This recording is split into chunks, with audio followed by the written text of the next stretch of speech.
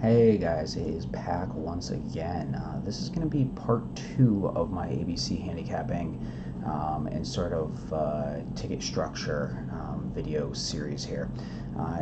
Idea in this one is I got some feedback, and thank you very much for the feedback. It makes my life much easier. Feedback was that people were wondering, gee, can I use ABC handicapping to in a $30 to $50 sort of a sequence? I don't have the kind of money to make a $300 play like the example I gave. Totally can. And what I would say about that is, if you're going to use it in that kind of a sequence, make sure you have an opinion. And so I'm going to play around with Saratoga, the Wednesday, August 21st card. I have a couple of opinions in the early sequence here, and I want to use some ABC structure to leverage some opinions. So here's how I'm going to do this. I'm going to open up Ticketmaker. And of course it's going to be stupid on me. Let's open up Ticketmaker here. There it goes. And I'm going to select today's date, which is, should say the day of the race date, which is August 21st. And we're going to create a new ticket. And we're going to do a second race. We're going to do a pick 3. The base bet here amount is going to be $1. And I'm going to have a budget of $50 for this sequence. So we'll play around with this sequence a little bit. So I handicapped this last night, and so I'm going to kind of speed cap it with everybody there, or everybody watching. My opinion is going to be predominantly in this second race. This horse, South Ashore, 8 to 5 on the morning line, Lascano up. Now it's Chad Brown horse, and Lascano being up for Chad seems like a weird thing until you look at his odds. Lascano's hit at 38% up for Chad in the past year. So again, really stupid stats. If you look at this race, it is an optional 25, or optional claiming 25. So this horse is actually coming out of a $79,000 allowance, non-winners of 1. So it's a bit of class relief here. Actually, quite a lot of class relief. And the horse threw up an 81 fig. If you look through the rest of this field, no one has a fig even close to that horse. Now, there are a couple little things that make you a little scared in here, but another interesting thing about South Ashore is if you look at the company that she's been keeping. You may have heard of this horse called Dunbar Road, who won the Alabama last Saturday. Also, this other horse called Coach Rocks. Yeah, she's been keeping some really tough company, and I think she's probably a pretty solid horse. Obviously, there's a number of layoff lines in here, some very long layoff lines. This February of 18 to March of 2019, 13-month layoff. So she's had some issues. There's been some problems. I don't think she's here just to run. I think she's probably for real. I haven't seen Works, and I will probably update this video again once I see Works. But my assumption here is that she's probably a pretty solid horse, and a horse I can get a little cute around. So I'm going to use her as my lone A in the first leg of the sequence. She's 8 to 5 on the morning line. I expect her to be closer to 3 to 5 when they actually pop the gates, assuming her Works makes sense. I'm going to scroll down here a little bit, and I apologize you're not going to be able to see this horse super well. This is Smooth with a Kick. I have a personal thing, and a number of people in Discord do. I don't love to bet horses that were last out winners, that broke their maiden last out and are now going first time versus winners. But of the other horses in this race, this horse has the best figs, a consistently improving buyer's form. JJ stays on board here. Some things to like. It's the other Chad, and I know we talked about speed before, so I'll give you a real quick tutorial here. Time form figs. If you look at South Ashore, she's definitely a closer. She needs some pace set up in front of her. She's going to get some pace set up in front of her. She's going to have, first off, Balera, the Todd Pletcher horse, who's got a 91 early pace fig, and she's also going to have Smooth with a Kick, as with a 96 fig. My assumption is that Smooth with the Kick is in here to set up the 1. So there's a chance that maybe Smooth with the Kick doesn't stop and this horse and the track is a little speed favoring. I think it's slim, but I'm going to use her as a C. I'm going to put no Bs in there. So the idea here is I'm going to be pretty leveraged in this first race. I'm getting pretty cute. We're going to go to the third, and this race to me is an absolute cluster. I haven't seen works, but my feeling here is that this is going to be just a wide open race. The one horse that makes some sense on numbers is this one horse here. Obviously it ran a 4. Let's just ignore that. I think the horse probably had some issues first time out. I haven't really watched the race, but Asmussen horses tend to come back for their second race, run a lot better. 3rd of August to the 20th of August, horse had said they had some time to get some works in. You see some works here on the 19th. I'm assuming that it was probably a gate break issue and they have sort of worked through those issues. That horse is the one that has numbers behind it. When I mean numbers, if you were to look through here, Asmussen has great stats. You know, maiden second stat at 21, maiden special to maiden claim at 17%. He's 22% with 2-year-olds. Now, the reason I don't love this horse, and I think it'll take a lot of money, but I still don't love it, is we're running today at 5.5 furlongs. The inside post with maidens at 5.5 furlongs has been terrible. Quite honestly, inside post has been bad all meet. You don't want to be on the rail. But specifically with maidens, I never have liked the inside post. I think those horses get a little squeezed. They get uncomfortable. They don't want to make a move early, or they don't want to make a move through those skinny rail spots. And the horse isn't like a crazy early speed horse, so it's a horse I kind of want to fade. The horses I want in here I want some of the 4, and I'll give you the reasons why here.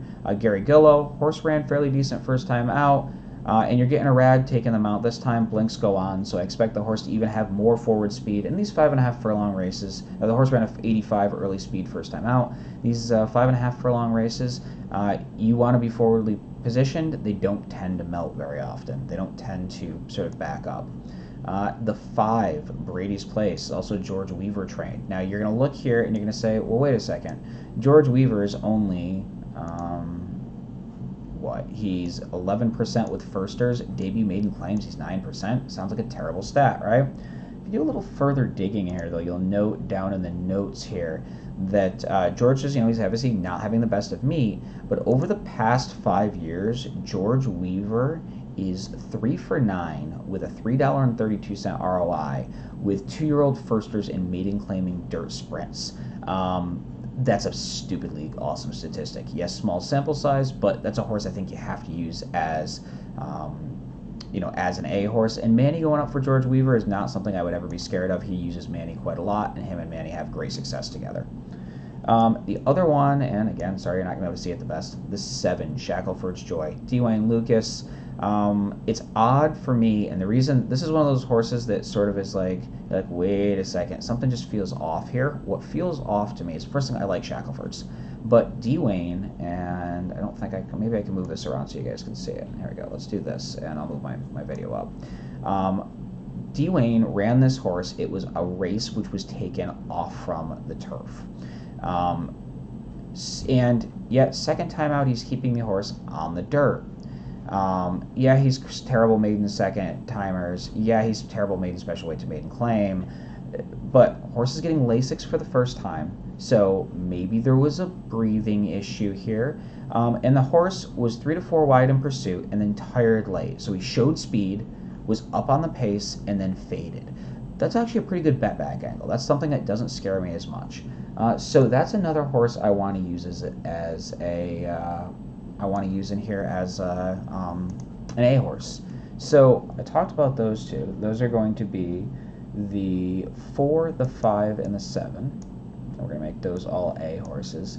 And because of the fact that I'm going to play A's with both of my B's, I'll show you what I mean in the next leg, I want the 1, the 2, the 3, and the 6 all as B's. No one works on any of these horses. Some of this might shuffle around a little bit, but the idea here is that I like those horses the most, but I don't really hate anybody else. There's no horse here that jumps off the paper at you. There's no horse here that looks like a monster, especially in these, these drop-down races. So I want to buy the field, and I want the chance that maybe I can catch a price. Something like this 6 happens to win, or the 3 at 15 to 1. You can catch one of those prices. I think this would pay huge, and this is putting us in a structure where we can do that. So let's go on to the 4th race. The 4th race is the John's Call, which is a mile and 5/8 on the turf stakes race. And the horse to beat in here is Highland Sky.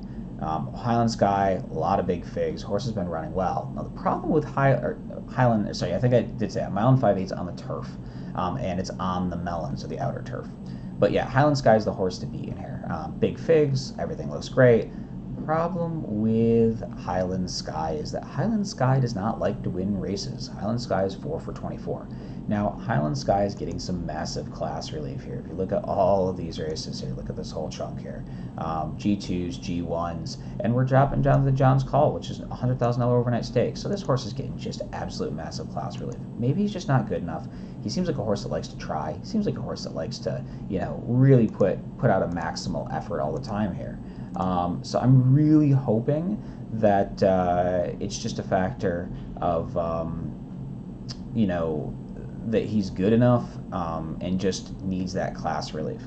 Because I would imagine the last time you see him winning here was this prep race, which was an optional 80, ran a huge fig, won by a neck. He does need a little pace set up in front of him. I think he's probably going to get it here. And I think this is, this race is going to be similar to that optional 80 and the fact that they're probably pretty similar classes, just it's an overnight stakes. But so he's definitely going to be an A horse for me. So let's do a little more digging through here. The other horses in here that were interesting to me was Red Knight, a Belmont trained horse. You see Jose Ortiz stays on this mount. If I remember right, the other logical in here was Nakamura. Jose won last out on Nakamura at an optional 62, but decides, hey, I'm going to jump back over to this Belmont horse. To me, that makes me think that Red Knight is better than Nakamura, and I like Nakamura. So I'm going to use Red Knight as well as an A horse. And also in this race, I had mentioned Nakamura already. I want Nakamura as a B horse. And what that means is that I want a little bit of Nakamura, but I think the 1 and the 5 are the better of the 2 horses in this race. So I'm not getting crazy creative here. I'm not getting, doing anything sort of weird. 1 second, I just want to look at one other thing. Okay, cool. And so I think that's probably how my structure ends up being.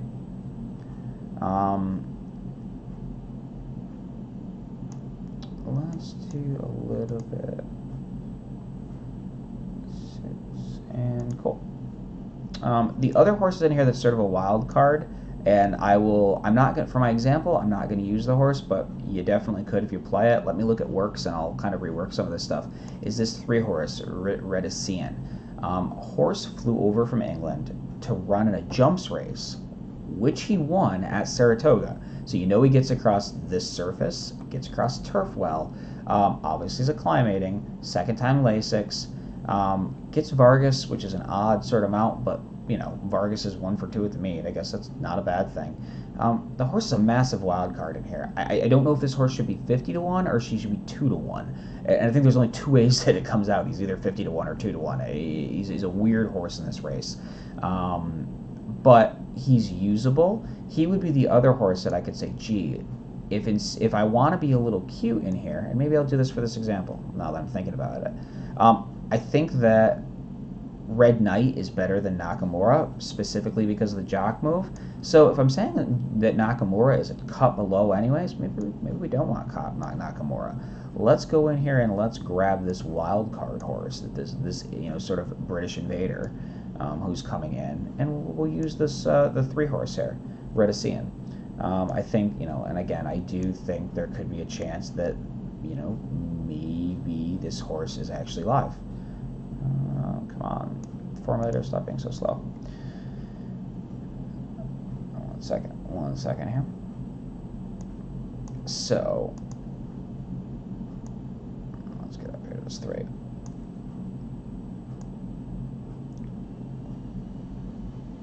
That's Turco Bravo slowing the whole thing down here. Now, they are expecting some rain during the day today. Today is Tuesday. And there's a chance that this could come off. If it does, I don't necessarily know if I love Turco Bravo, but I definitely don't hate him in here. And I'll have to play with it at that point. Turco Bravo with his million starts is making DRS formulator be a little slow, so there's where to see him. And this is that jump source, and I'll put it down. So you can see last time he ran a 2 mile and 16th hurdles, which he won. So here's how my structure works out with the ABCs, because this is predominantly an ABC structure game. I have a lot of leverage here on this one. I had another opinion that I want to fade the inside post with a horse I think it could be short priced, but I think that race is pretty flat. And I'm leveraging some opinions here. So here's what DRF did with here's what Formulator, or here's what Ticketmaker, did with a $50, my $50 play here. We have, if this goes all A, I end up with a $3 base bet. So a $3 pick 3, the 1 over the 457 over the 1-5 for a $3 base bet. So if this chalks out and I catch a couple favorites in here, I have a $3 win bet, or a $3 pick 3 bet. More than likely, even if it's chalky, this is going to pay 25 bucks. And for a pick 3, it would be like a $75 pick 3. I get my money back, and I actually make 50% on this. Let's say I can catch one price. These price ones are both $2 wagers. I'm betting that that comes back into, again, you're talking maybe a $50 pick 3, so we'd be in that $100-ish, $125-ish range. Nice little bit of profit, not a problem there. If we can get this double B, that wild card British horse happens, and maybe we catch a price in, this could be pay $400, $500, $600 very easily. It's not a crazy complicated sequence, but you get a couple bombs, you get a couple of prices if you can get away from favorites. And one thing you have to remember about favorites is that most people are not doing multi-tickets like this. They're using a favorite, so they're trying to use the one is probably the favorite, which we're using, but they're going to try to go to the third or the fourth and use the favorite. You can get away from a couple of favorites and even only catch the second horse on the board. It massively ramps up how much the payout is because of the fact that so many people are using them and trying to key around and be cued around favorites. So that we have less bet size here, meaning less leverage on that double B ticket, because it's going to pay more. It may pay for $1, it may pay $300 or something, and I can see that happening. And then also we have this one. If the one horse doesn't win the first leg, and the 5 does, we still have a ticket that can catch that 5, catch a little bit of a price, and we're still alive to a 3x2 to get the last 2 legs open. So we've given ourselves a lot of options. We've given ourselves a structure that wouldn't normally happen. We normally wouldn't play this as a caveman. Now, if we did play it as a caveman, we wanted all this coverage, we would be 2x7 by 3. So that would be $42 for a $1 ticket. So my actual cost is I'm only spending $8 more, but I'm getting 3 times leverage on my all A's, double the leverage on a single B, and effectively the same ability to catch a price in the third race or catch a price in the 4th race that I would with an all caveman ticket. Yet I have leverage on top of it. So hopefully that makes sense. I will probably come back through, and I know somebody who asked about workout reports, so I'd like to look at what workout reports look like. I will have them tomorrow evening. I will take a look at I will look at workout reports, and maybe we'll move some of this around. Maybe this one isn't for real, or maybe one of these horses I have as a B needs to be an A because it's got some big works behind it. I'll show the version of all workout reports are as somebody who is very subjective, watches the horse move, they watch them work, and they say, geez, that horse is in good form, it's running well now, he looks like he's got a lot of energy, he's set up to run a really big race, those types of things. So put some comments down below what else you'd like to see, what additional pieces you'd like to see of this whole section. Let me know if this made sense or if things were a bit murky, and I'll expand on them. I'll definitely come through and do another pass with workout reports so everybody can sort of see what it looks like, workout reports over the top of this same structure, and I'll end up saving this guy here for me. And yeah, good luck. Oh yeah, and hop on Discord or hop on Reddit and hit me up, And with any feedback, I definitely appreciate the feedback. This doing a video thing is sort of new for me, so I want to get a feel here. And good luck at the races.